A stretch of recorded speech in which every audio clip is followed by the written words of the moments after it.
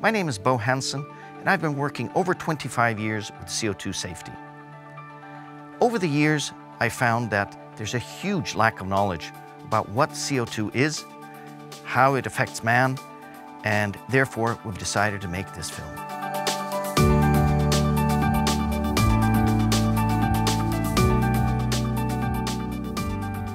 CO2 is presently the strongest growing gas in the world application-wise. This because of its special physical properties.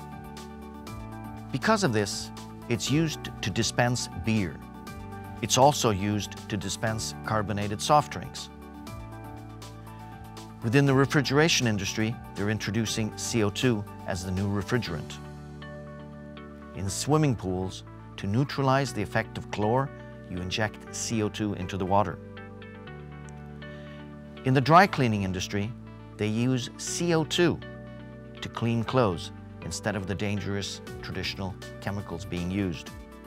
But at the same time, it's also used in the slaughterhouse to put the animals to sleep.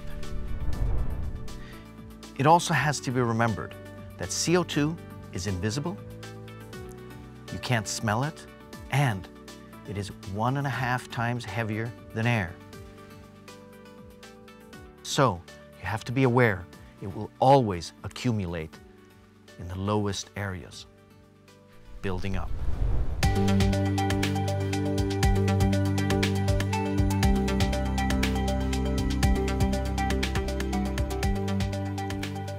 In order to understand the effect of CO2 on the human body, you have to know that CO2 has a significant effect on the function of the lungs and the heart.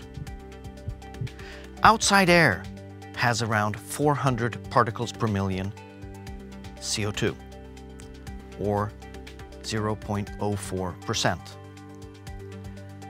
The highest recommended value that you have in conference centers, in airports, schools, is around 1500 ppm, or the equivalent of 0.15% CO2.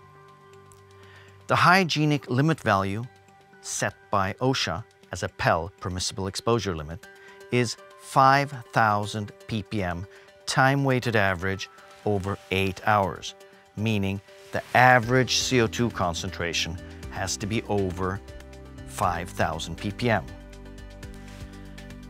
Usually, alarm systems have a pre-alarm at 1.5% CO2, enabling service personnel to fix a problem, avoiding having to call the fire department, which otherwise would happen at 3%.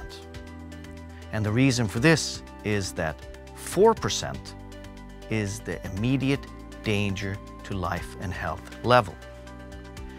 If you are exposed to more than 8% of CO2, over time, you will die, become unconscious and die.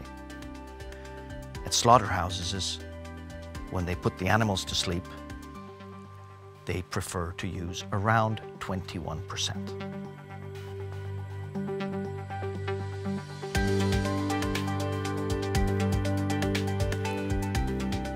In order to understand the danger of having a CO2 leak in a confined space, which is the room that we're in, it can be a whole restaurant or it can be an enclosed room. It doesn't matter. It's all the amount of gas in relationship to the volume of the room. We've made a risk calculator, which you can find on our internet site.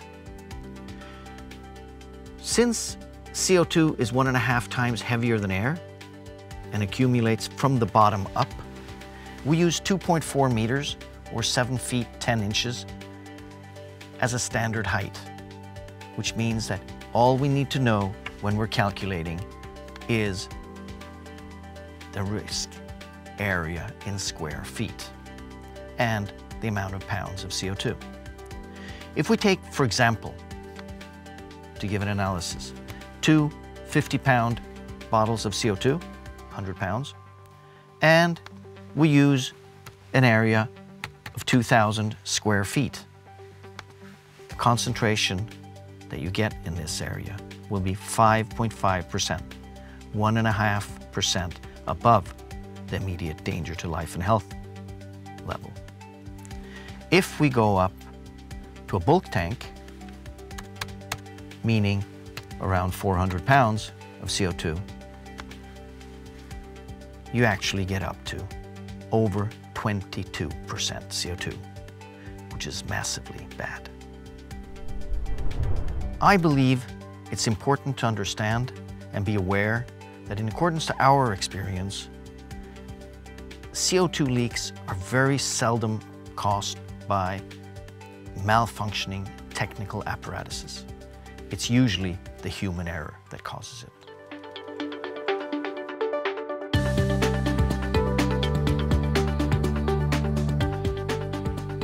Due to recent accidents and because of the versatility of all the new industrial applications of CO2, it's nice to see all the new safety codes being implemented in the United States.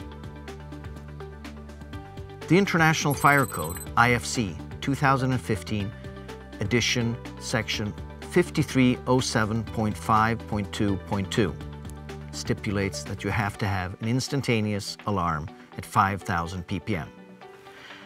I call this a CO2 awareness alert because there really isn't any danger at 5,000 ppm, but it is unnaturally high.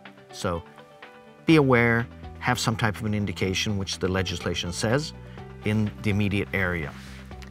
And then you have the National Fire Protection Association, NFPA 55, and it's in regards to compressed gases and cryogenic fluids code 2013, edition section 13.2.2, and the Compressed Gas Association, CGA G-6.5 2013, standard for small stationary insulated carbon dioxide supply systems, section 3.6.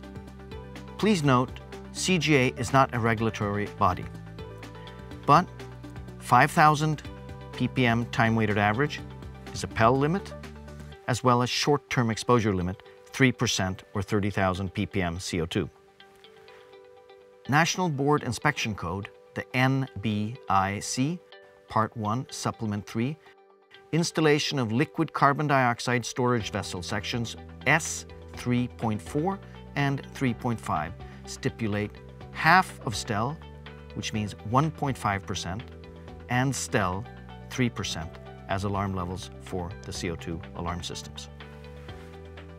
In order to summarize the safety codes, unless you want to rebuild the ventilation system, you need a CO2 alarm that has 4 alarm levels. 1, 5,000 ppm instantaneous, where the alarm is made in the area of the CO2 leak. 2, PEL, 5,000 ppm time-weighted average. You need 1.5%, and you need 3% STEL, short-term exposure limit, where you have to evacuate the area and call the fire department.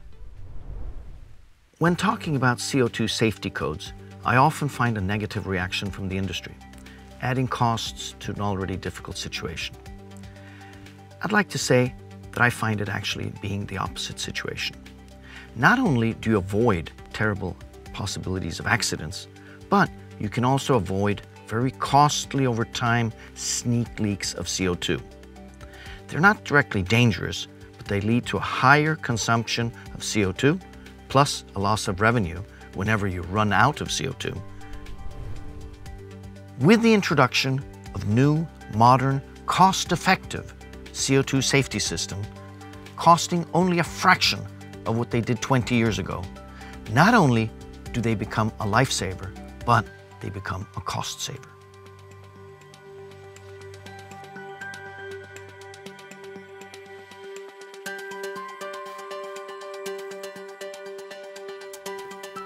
Now we're going to talk about the installation.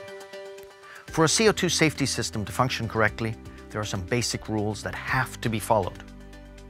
Number 1, the sensor must not be mounted more than 12 inches from the lowest part of the floor. Number 2, the warning lamp has to be able to be seen by everybody. The sign next to it has to be mounted in a permanent fashion so that it doesn't fall down. I've seen that way too often, people taping up the signage. Number 3, people ask, how big an area does your CO2 monitor cover? I say, well, it covers the area where it's in.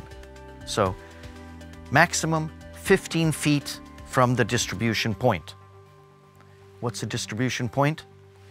It can be a bulk tank. It can be high pressure cylinders. It can be a dispenser. If you have the sensor and distribution point at the end of a corridor with a horn strobe mounted on top of it, remember, you also have to place another horn strobe before you enter into the corridor with the proper signage mounted in a permanent fashion. If you have your distribution point in a basement with the sensor and the horn strobe mounted next to it, remember, you also have to have a horn strobe mounted before you go down into the basement.